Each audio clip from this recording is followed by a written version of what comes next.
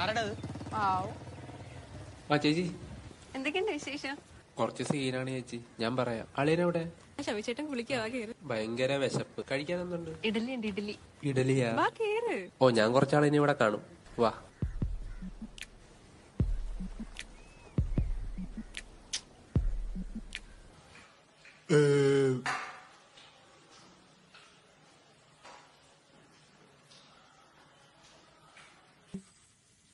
ജോലിയും കൂലിയും വല്ലതും ഉണ്ടോ?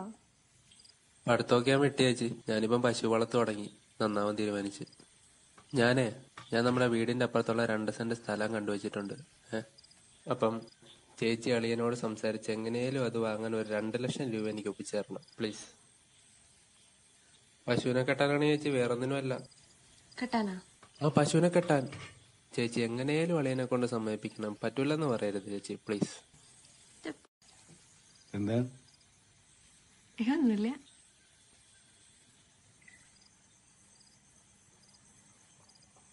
എന്താണ് സംസാരിച്ചോണ്ടിരുന്നത്? അളിയ, ഒരു കാര്യം സംസാരിക്കാനുണ്ട്. പറ. അളിയ, ഞാൻ പശു വളർത്ത് തുടങ്ങിയ കാര്യം അളിയനറിയാലോ. ഇപ്പൊ അത് കെട്ടാൻ ഒരു ഷെഡ് വേണം വീടിന്റെ സൈഡില്. അപ്പൊ ഞാൻ 2 സെന്റ് സ്ഥലം കണ്ടുവച്ചിട്ടുണ്ട്. ശരി.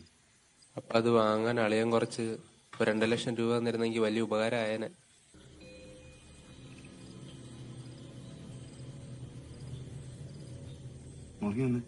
നീ കുടിക്കണം, എന്നെടുത്ത്.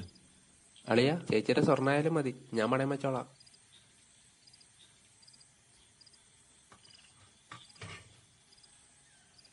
അളിയ, എന്തേലും പറഞ്ഞിട്ടോ അളിയ.